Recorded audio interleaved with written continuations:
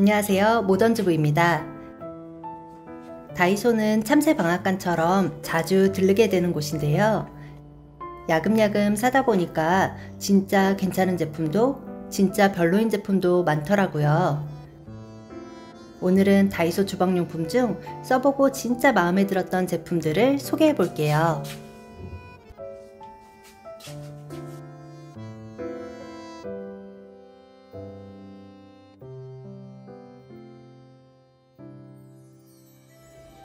지금 이 제품은 간장을 담아두었는데요.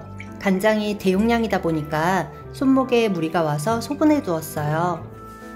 유리 소재이고 막에는 실리콘이어서 위생적이고 새는 일도 없어요. 입구 또한 이렇게 사선으로 되어 있어서 흐르는 것 없이 깔끔하게 사용할 수 있어요.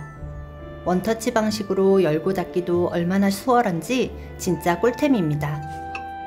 가격도 1,000원으로 정말 저렴해서 동일한 모양의 타 브랜드보다 훨씬 추천할 만해요.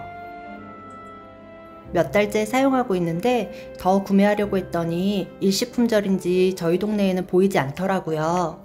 근처 매장에 있다면 꼭 구매하세요. 정말 다이소에서만 만날 수 있는 가성비 최고의 제품입니다.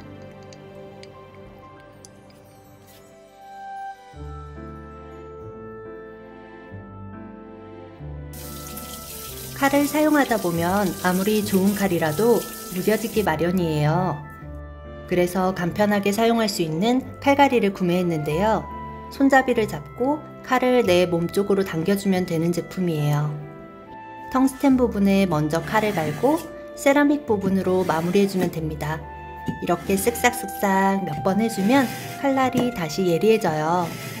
숫돌이나 칼갈이봉은 기술이 필요하지만 이건 기술 없는 저도 간편하게 사용할 수 있었어요. 예리한 칼이 아니라면 이렇게 토마토 같은 건 껍질이 끝에 안 잘리는데 이제 쓱싹쓱싹 너무 잘 잘리죠?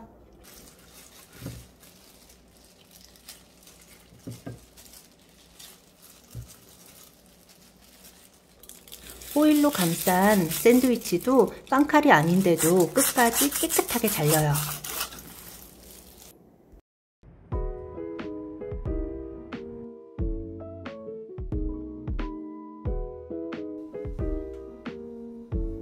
이 밥주걱 어디서 많이 보시지 않았나요? 프랑프랑 제품의 모조품 같아요. 왼쪽이 프랑프랑, 오른쪽이 다이소 제품인데요. 디자인상에 약간의 차이가 있을 뿐 기능은 같아요. 밥알이 신기하게 잘 안 붙고 사용한 뒤 바로 세워둘 수 있으니까 위생상으로도 좋아요. 셀프 스탠딩 기능이 청소기에만 필요한 게 아니라 조리도구에도 꼭 필요한 기능이더라고요.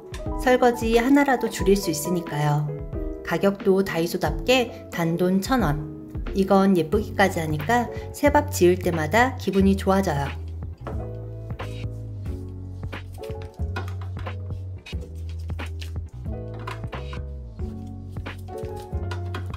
워낙 유명한 제품인데요. 선글라스를 수납하는 용도로 나왔지만 보통 캡슐 커피를 넣어서 많이 사용해요. 저도 캡슐 커피를 수납하지만 저는 믹스커피도 정말 좋아하거든요. 믹스커피도 여기에 넣고 가끔 마시는 차도 넣고 하면 어수선하게 늘어놓을 필요 없이 이거 하나에 홈카페 완성이에요.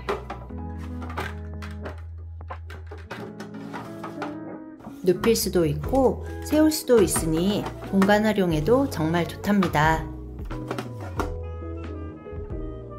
매장에서는 자주 품절되지만 입고도 빠르게 되는 편이니까 참고하시면 좋을 것 같아요.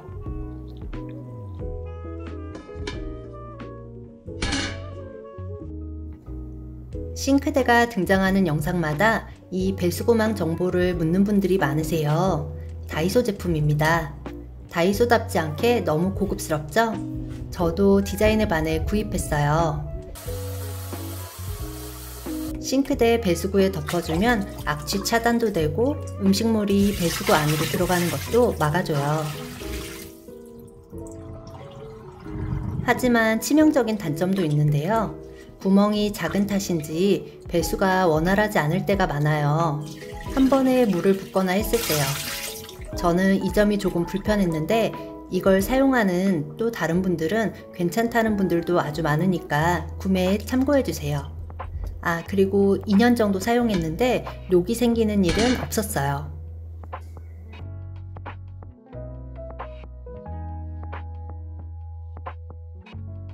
일반적인 깔때기는 플라스틱이나 스텐 제품으로 모양이 정형화되어 있어요. 그렇다 보니까 수납도 힘들고 아주 좁은 곳에 사용할 때는 입구가 맞지 않는 불편함도 있어요. 그런데 이 실리콘 깔때기는 접히는 데다 구멍까지 있어서 수납 정리하기가 너무 편해요.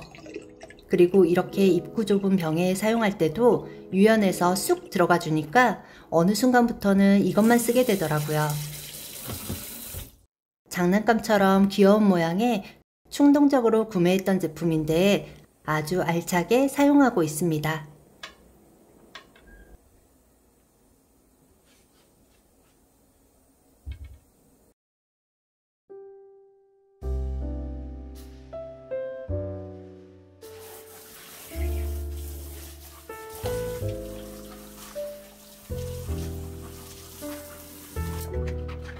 접이식 주방용품들은 좁은 주방에 딱이에요. 행주걸이인데 3단으로 접혀 있어서 사용하지 않을 때는 접어두고 필요할 때만 꺼내 쓸 수 있어요. 행주는 항상 잘 건조해줘야 하는데 여기에 툭 걸쳐 놓으면 빠르게 건조되니까 위생적으로 사용할 수 있어요.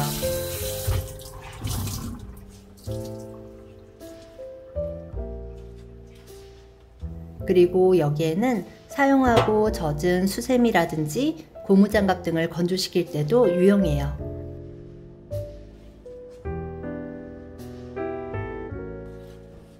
평소 수세미와 고무장갑을 건조시키고 수납장 안에 넣고 사용하신다면 물기가 마를 때까지 건조하시기에 좋을 거예요.